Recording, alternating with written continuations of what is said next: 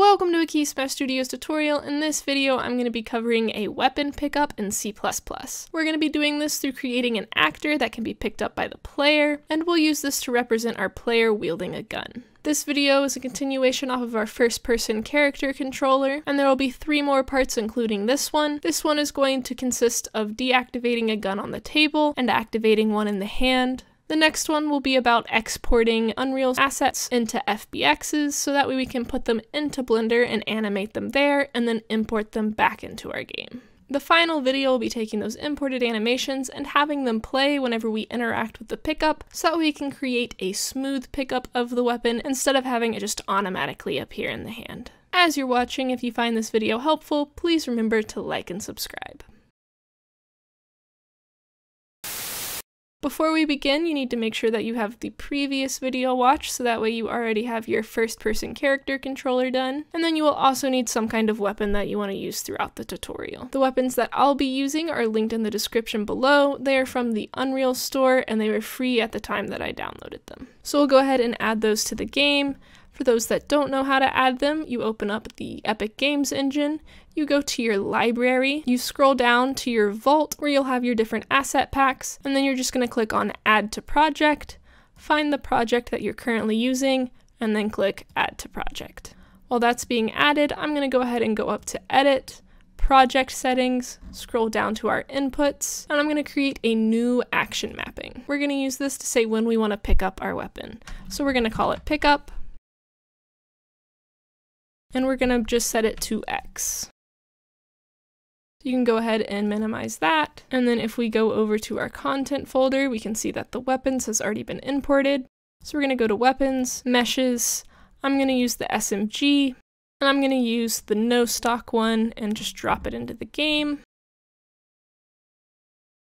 And what you want to do is make sure it is a child of your character. If it doesn't allow you to attach it as a child, make sure that the mobility of it is movable first. And then once you've done that, you can go ahead and position it however you feel is best for your player. I'm going to do 40-40-10. Which then if I click on my camera, you can see that it's in this bottom right corner. Now that we've done that, we can go ahead and start the coding. So I'm going to create a new C++ class. And this will be an actor. And I'm going to call this my weapon pickup. And I'm going to go ahead and create class.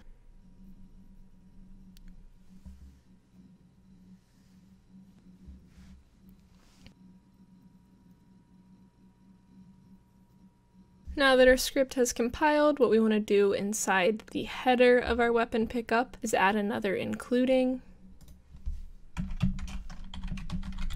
And this one is going to be components / static mesh component .h. And then from here we're going to create 2 public functions. The first one is going to be void interacted. And we're going to use this function to say when an object has been interacted with in the scene, so that way we know when to set it to hidden and when to set its active to false. The next function that we're going to do is going to be a bool, and it's going to be called getActive. And we'll use this function whenever we're checking the items that we've interacted with to see if this item is hidden in the scene, so that way we know not to pick this one up again. And then finally, we're going to have 2 private properties. Our first property is going to be active.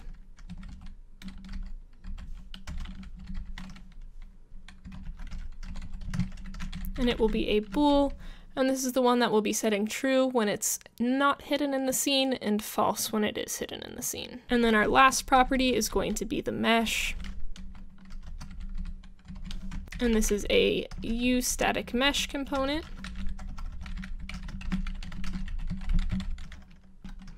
And I'm simply going to call it mesh. And then inside our U property, we're going to have it be visible anywhere.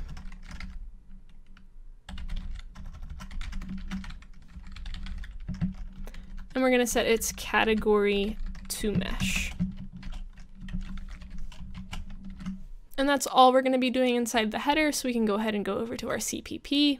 And the first thing we're going to be doing in here is we're going to add to our constructor. And what we want to add here is just active equals true.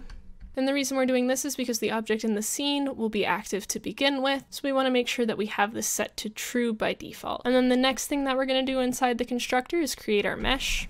So we'll do mesh equals create default subobject, and the type is going to be a useStaticMesh component.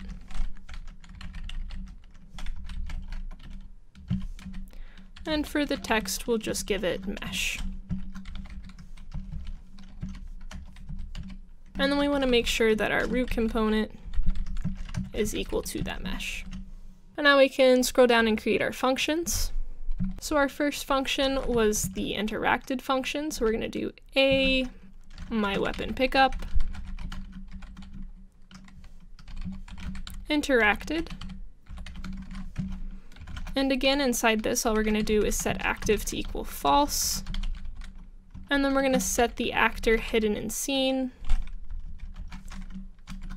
to be true.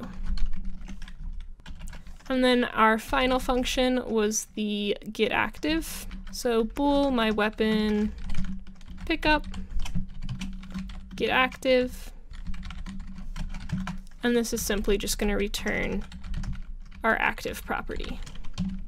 And that's all we're doing inside the weapon pickup actor. So now what we want to do is go to our character script that we created in the previous video. We're going to go to the header first, and we're going to add some more includings.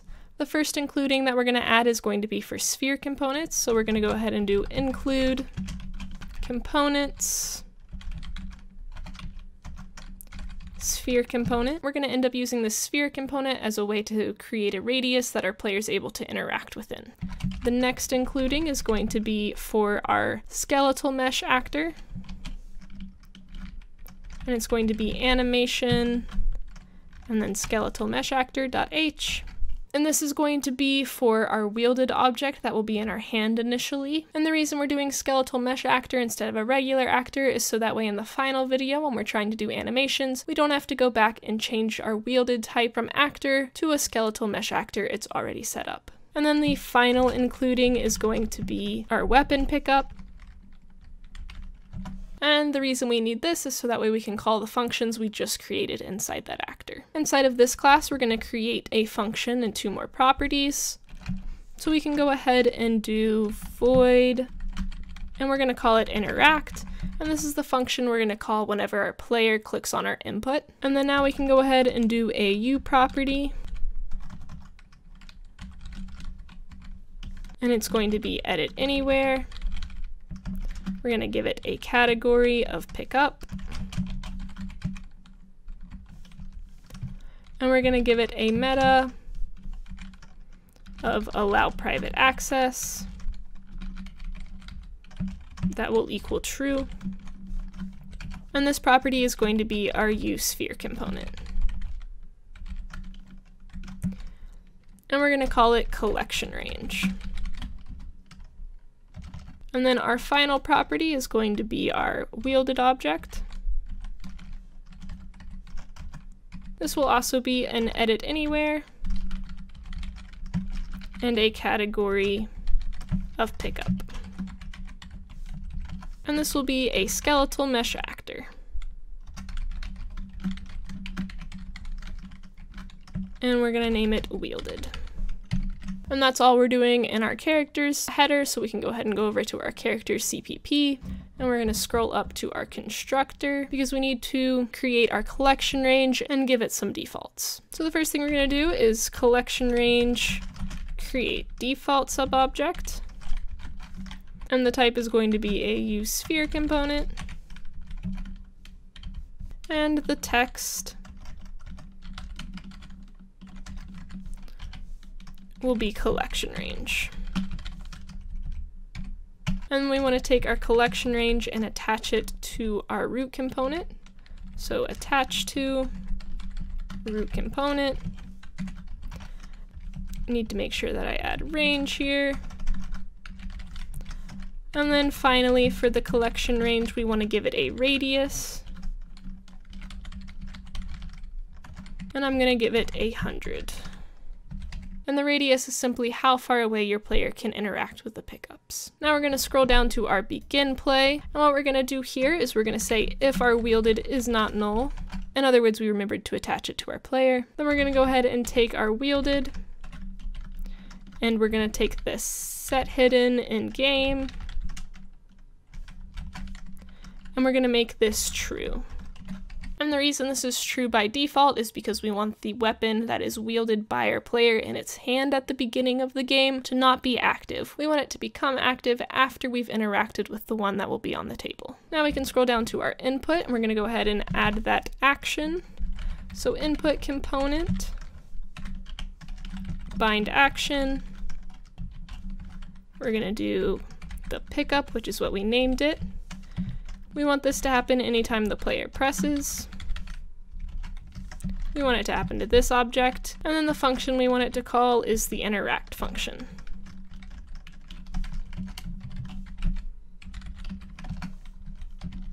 And now finally we can create that interact function. So we're going to go ahead and do void amyFp character interact. And then the first thing we're going to do is create an array. And this array is going to be of actors. And we're going to call this in-range items. And this array will keep track of all of the actors that were inside our radius whenever we clicked the interact button. And how we're going to do this is by taking our collection range, getting the actors that overlap with that, and then filling all of those actors into our in-range items.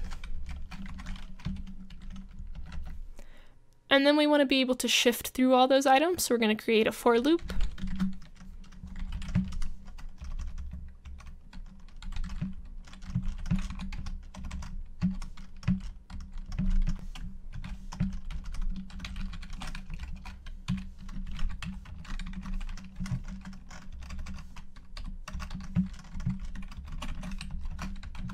And the first thing we want to do inside this for loop is make sure that the actors that we've collected are actually a weapon pickup. So the way we're going to do that is by saying my weapon pickup,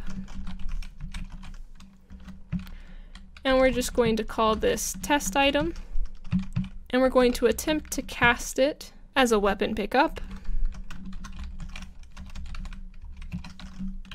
And then we'll take the current in-ranged item,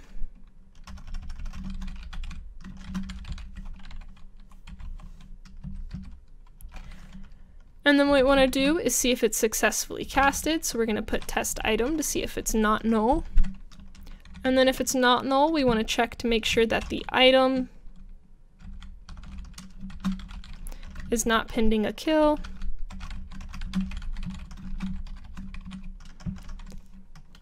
And if it's not pending a kill, then we want to make sure that the test item is currently active. And the reason we want to check the get active is because we don't want to be able to interact with items that are hidden in the scene. And so then if all of this is true, what we want to do is say that our test item has been interacted with, which is the function from our weapon class. And then we want to say if our wielded isn't null, then we want to take our wielded and set the actor hidden in game to false.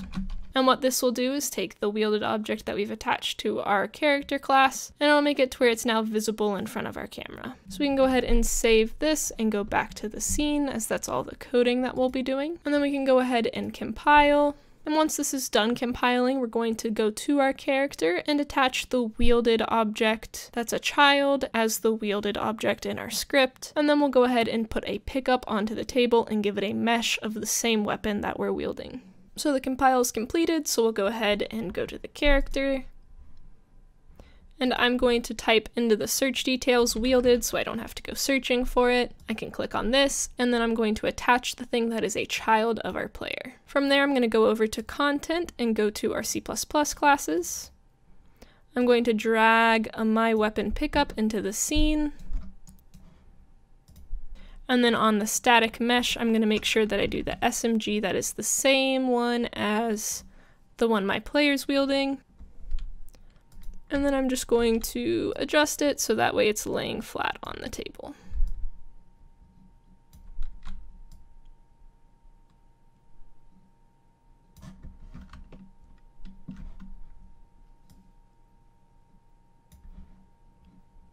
Now we can go ahead and play. And then as you can see, it is not in my hand. And when I walk over and click X, it pops up into my hand. As a recap, we used inputs to provide a way for our player to interact with actors in our scene, which allowed us to create a way for our player to wield a gun. As a reminder, the next video is going to consist of exporting the SMG out of Unreal as an FBX, so that way we can edit it and animate it inside of Blender, and then import it back into our game. The video after that is going to be the one where we take those animations and have them play whenever we interact with our weapon, so that way we get a more smooth pickup of the gun instead of just an automatic pop into the hand. As always, I hope this video was helpful. If you have questions or suggestions, feel free to leave them in the comments, or you can join our Discord. The link for that will be in the description below. Don't forget to like and subscribe. Thank you for watching. See you next time.